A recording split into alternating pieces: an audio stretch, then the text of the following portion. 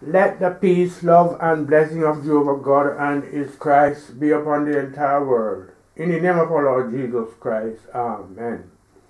Men should eschew anger and strife. Everlasting gospel delivered to the entire world by the Holy Spirit of truth leader OLUMBA, Obu, the supernatural teacher. First lesson, 1 Timothy chapter 2 verse 8. I will, therefore, that men pray everywhere, lifting up holy hands without wrath and doubting. Second lesson, James chapter 1 verse 19. Wherefore, my beloved brethren, let every man be swift to hear, slow to speak, and slow to wrath. Golden text, Galatians chapter 5 verse 26.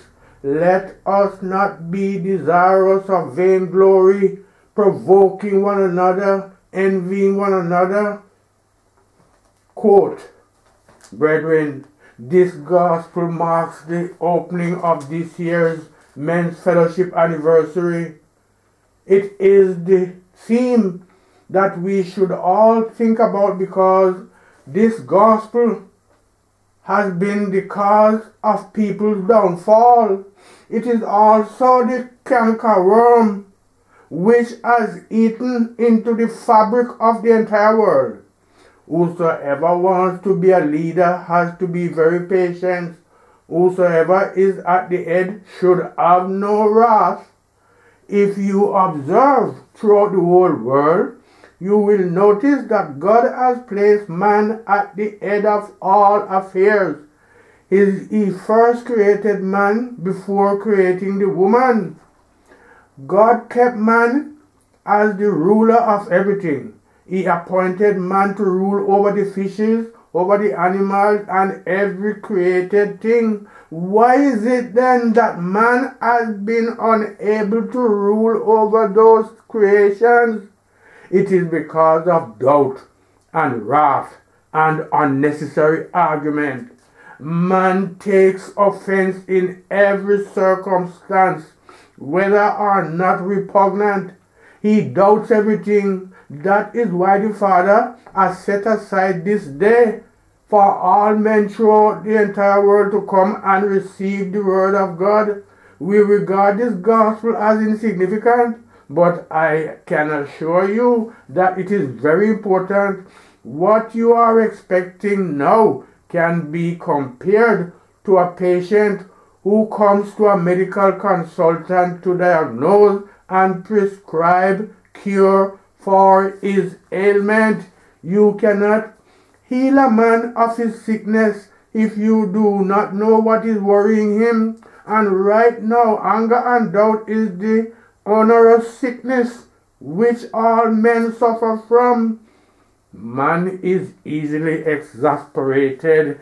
It is not an easy thing for one to call a man and he follows him immediately without doubts and questions. If you waste time with him, he becomes angry. If you speak what he does not want to hear, he will shout at you. Brethren, how can such a man rule his house? An angry man is a wretched man. He is sick, foolish, and dead. It is said that anger lies in the bosom of fools. There is nothing a woman does that will not infuriate a man. There is nothing a child does that will not annoy a man. The man doubts and becomes angry at whatever is said or done. I am happy that the house is filled today to capacity, and I know that the gospel of today, that of tomorrow and of tomorrow, will be written out and published to the entire world. This is what disturbs the world, and that is why a man cannot rule his house. The reason that things go topsy-turvy with man is his propensity for anger and doubt. Yeah, you have heard of the life pattern of our Lord Jesus Christ, how patient he was. He did not take offense with any person and did not argue. It is said that a man of God must not be quarrelsome. He should not be angry. He must be gentle and patient with others. He must be gentle and patient when others offended him. He uses meekness and humility to change people from evil ways into the path of life. A man should not be angry for any reason whatsoever, neither should he doubt or argue for any reason. All the cases of killing wives, beating children, destroying a house can only be attributed to anger. It is only about 1% or less of men who are patient. The other 99% cannot control their exasperation. It is very difficult for a man to tolerate a woman. It is very difficult for the man to tolerate the children. For this reason, many children grew up in their mother's houses. For this reason, many women are sent away with their children, and others are brought in to replace them. There is nothing you will do to a man which will not infuriate him. A man has not the least patience. The beast-like behavior pattern of man has affected God. It has affected man. It has affected the animals and all the creations of God. It is this also that brings about war, hatred, sickness and death. It is the cause of all man's afflictions. Even if a situation does not call for trouble, a man will find cause to foment trouble. If you, being at the head, quarrel, fight, and become angry, what do you expect the other members of the family to do? How a man should treat his wife and children? You have to be patient with your wife, your children, and all those who have contact with you. You have to console them and be patient with them. You have to deal with them with all amount of gentleness, humility, and love. If you have a daughter in school and she returns home for holidays pregnant, you will not only drive her away from your home, but also with her mother, you beat up the woman at the least provocation. Brethren, it is for this reason that the Father has called all the men throughout the entire world today in order to receive these words. Money is here, wealth is here, there is employment here, but we seek for people who are patient and those who are not angry. There is too much pride and arrogance among men. If you want to speak, he tells you not to speak in that manner to him because he is not a woman or a child. He will flare up and ask if is he your houseboy, and as he is taller, he will be coming closer to you, ready for a fight. That is why the men beat up their children, beat up their wives and every person around them. You will realize that men are indeed to be pitied. Conscious of men's propensities, the Father has put it to you that today, when you hear his voice, harden not your heart. The responsibility which the Father has entrusted to man is for him to be patient and refrain from argument. If your house falls, your wife and children are not responsible. It is only because of your anger and sin. After hearing these words today, and you refrain from wrath and argument, you will have peace and prosperity in your house. Right now, the person who organizes or coordinates this anniversary is very angry. His heart is boiling with wrath. Why? because he has distributed circulars throughout the entire world informing people about this anniversary, and yet he comes to meet the hall virtually empty. I thank the Father because he has started instructing us in patience today. I want you to notice that where two or more men gather, they will puff up with pride against one another. There is always pomposity and arrogance among them. No man regards the other as anything. Anger hinders happiness. It is also said that anger is momentary madness. The moment you are angry, you can demolish a whole building, and later you turn to regret your action. Since you are at the head, it behoves you to be patient. No matter what any person does to you, listen and be patient to him. Then will you become a good head. You cannot avoid this situation wherever you go. It is the man who has to be at the head, but will anger and argument and arrogance allow things to work out properly? As long as the person is at the head, as long as the person at the head is angry and argumentative, how do you expect his house to stand?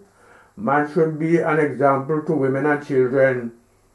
You want everything to work according to your own suggestion. You do not want to listen to any other person. Every man creates a kingdom unto himself. The woman is ready to subject herself unto the man, but the man is not prepared to submit to a man like himself. God is a man, Christ is a man, and also a woman, a tree, and everything. But he keeps man at the forefront of everything, and he himself takes to the human form. But if you point to a human being as your own leader, the man will become furious and would not want to listen to him. I am telling you this with tears in my eyes and sorrow in my heart about what is happening to all men in the world. The woman is in subjection to the man. The children also follow the man and look unto him for guidance. The man should be patient and without anger so that he can lead others in their right path. If your wife offends you, if you look at her just as a child and are not angry, you will keep your house in peace. If you behave likewise towards your children, your house will be in order. Your child cannot set the house on fire. Your wife cannot do it. No stranger can do that. It is you at the head who sets fire in your house. Know that it is said that the wife should learn from their husband. What is she going to learn from you? Is it not anger and argument? If you hurt her and beat her up at the first offense, she will start insulting you, and both of you will become firebrands and two mad persons. Brethren, let us read the first lesson again. First lesson, 1 Timothy chapter 2 verse 8. I will therefore that men pray everywhere, lifting up holy hands without wrath and doubting. Brethren, have you all heard what is read to you? Do not put up any arguments and do not be angry.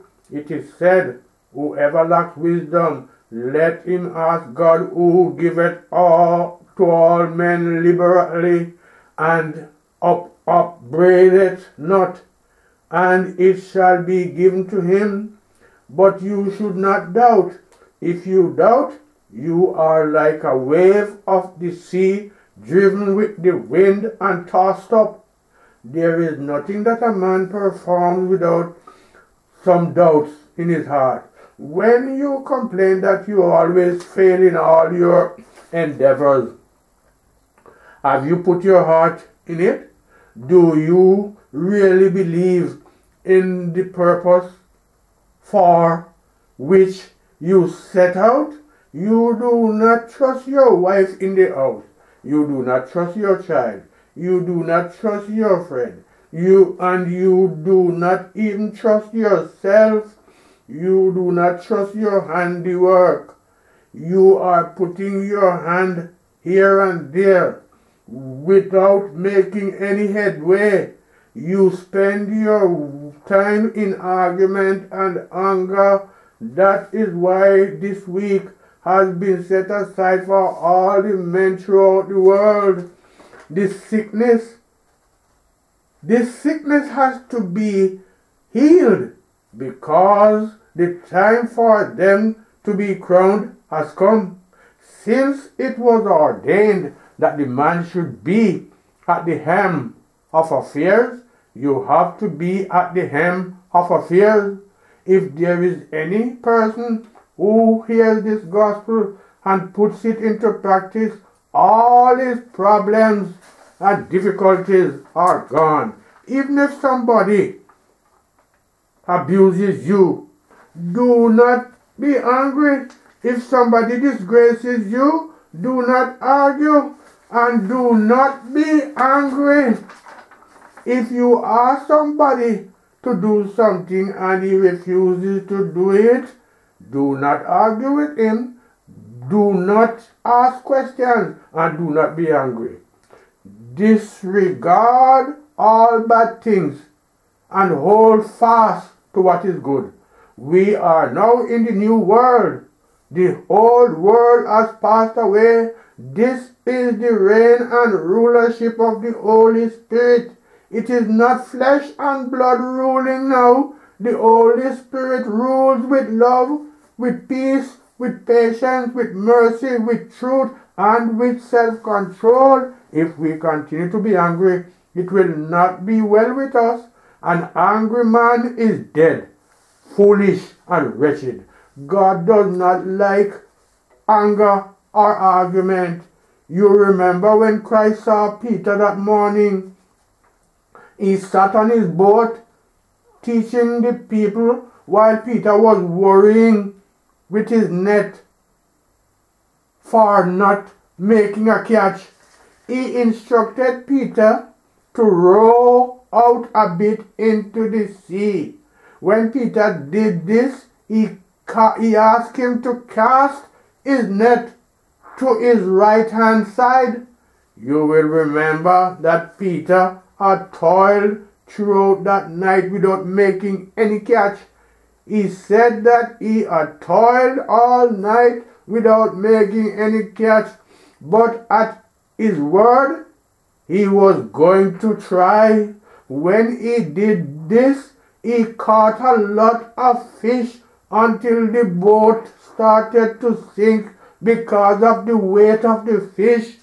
If he had doubted and argued that he had been toiling all night without making a catch and refused to obey, how would the glory of God be manifest? If anyone regards himself as a wise man, let him become a fool that he may be wise. Let all the men become fools and follow the Holy Spirit, doing whatever he tells them to do. You will see what this fellowship anniversary has brought about this day. If you remove anger and doubt from your heart and allow God to do his work, you will see wonders which will be shown today and tomorrow. There is no other thing that robs us of our fortunes and love and prosperity and joy than anger and doubt. The cankerworm which has eaten into the whole world and that disrupted the work of God is anger, doubt, and argument. During Gospels, I do not illustrate heavenly things with earthly situations, but today I am going to do just that with two illustrations of what happened to two men because of anger, because of doubt, and lack of patience. You say that God does not love you and that you have suffered a great deal. Your suffering is as a result of your anger and doubt. I want to give you two short stories to illustrate the work of anger and doubt. In the first illustration, there was once a man who was the president of a certain court. Before he left for the court, he gave some yams to his wife to prepare for him to eat on his return. When he came back, the wife did not prepare the yam, and that was all. He asked for the food, and when the woman said she had not prepared it, he beat her up and beat her to death. Brethren, can you realize the situation? Did he eat the food again? Have you seen what anger has done? In the end, he was hanged. In the second illustration, a certain man went along with his wife to the stream, and they were going, and as they were going, the woman said she will go and pluck afang leaves for sale, and she will use the money to buy a dog. The husband said that when she buys the dog, he was going to rear it for her. The woman objected to this, saying that he was an unlucky man. The man insisted that he was going to rear the dog, and the wife firmly objected. The man became angry and beat her to death. He was also hanged. Where is the dog? Where are the afang leaves? These are real true stories. They are not from another world, and they are happening to you every day. It has even happened to you this morning because of anger and argument. The men folks of today do not take advice. Brethren, all the problems besetting the entire world emanate from men because of anger. You cannot advise a man not to take a certain road. He will ask you why. Whether he is not a man, at all costs he will want to take that road, and both of you will engage in a fight. Before a man listens to a woman, the woman has to pamper him and entreat him. Otherwise, he will not listen. There is no way you can approach a man without offending him. If you tell him not to keep late hours outside because it is dangerous, he will ask you. If you want to control him, he will want to know if he is your servant. That is the time he will stay out most, so that the worst can happen. Men are troublesome, you know. Men are really troublesome. If you advise man, he will complain that you have insulted him. He will never do what you bid him. He will only wait for the worst to happen. Brethren, the Holy Spirit has come. Let us lay aside all these traits and ways of life and accept the Holy Spirit. The Holy Spirit abhors anger, quarreling, arguments, and varying glory and vain glory.